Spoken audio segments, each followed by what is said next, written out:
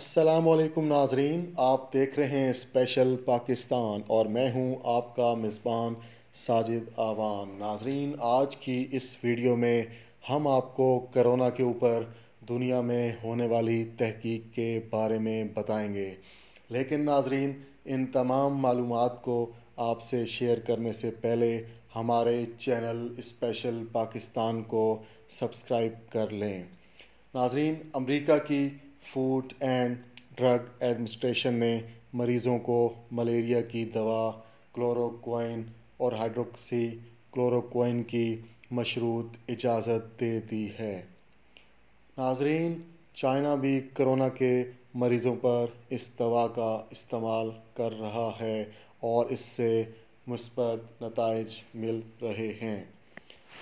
नाजरीन, चीन के नायब सदर साइंस और टेक्नोलॉजी के वज़ीर ने बयान दिया कि चीन कोरोना वायरस की इब्तदाई वैक्सीन को अप्रैल के आखिर में क्लिनिकल ट्रायल्स के लिए जमा करवा देगा। नाजरीन, नेशनल हेल्थ कमीशन के डायरेक्टर ने कहा कि हमारे अंदाजे के मुताबिक अप्रैल में कुछ टीके क्लिनिकल रिसर्च में दाखिल होंगे और हंगामी सूरत हाल में इनको इस्तेमाल किया जाएगा। साइंसदानों का कहना है नाजरीन कि दुनिया को वैक्सीन की तलाश के लिए बहुत तवील सफ़र तय करना है।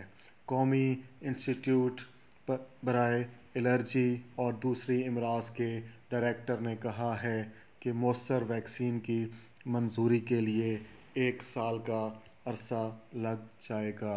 नाजरीन, अगर आपको हमारी आज की ये वीडियो पसंद आए तो हमारी वीडियो को लाइक, शेयर और हमारे चैनल स्पेशल पाकिस्तान को सब्सक्राइब ज़रूर कीजिएगा।